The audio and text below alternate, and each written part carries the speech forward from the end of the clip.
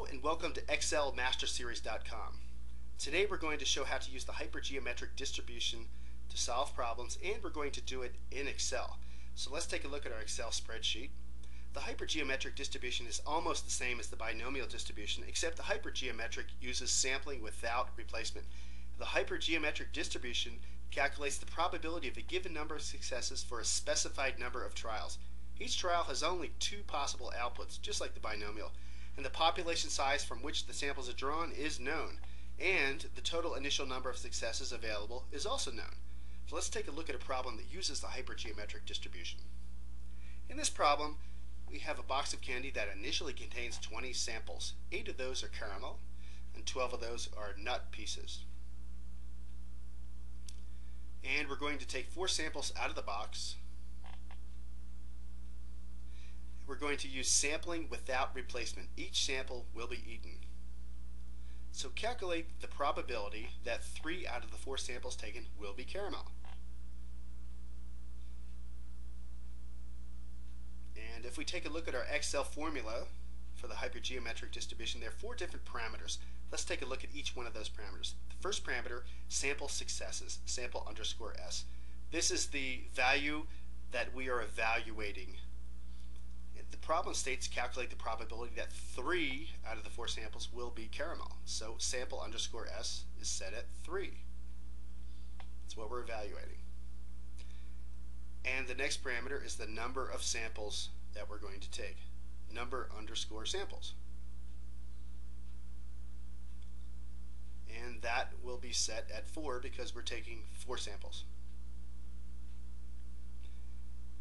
And another parameter in this problem, the number of population, that's actually the 4th parameter in the formula, but there are 20 initial pieces available, so number underscore population is 20.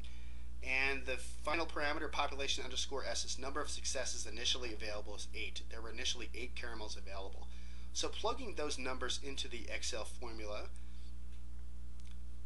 calculate the probability that 3 out of 4 samples taken will be caramel if 8 of those initially were caramel out of 20 initial samples, and sampling without replacement. We have an answer that there's a 13.87% that 3 out of the 4 samples taken will be caramel.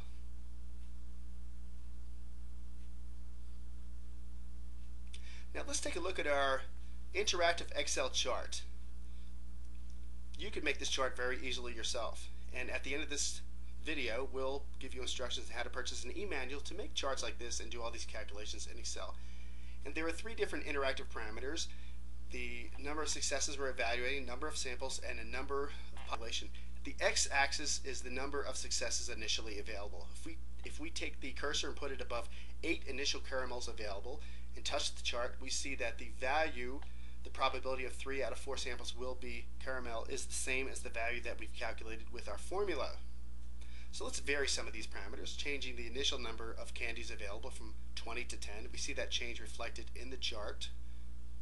Put it back to 20. There's our original chart. And number of samples taken, 4. Let's change that to 8. That moves the chart like that. Calculate the probability that 6 of those samples will be caramel.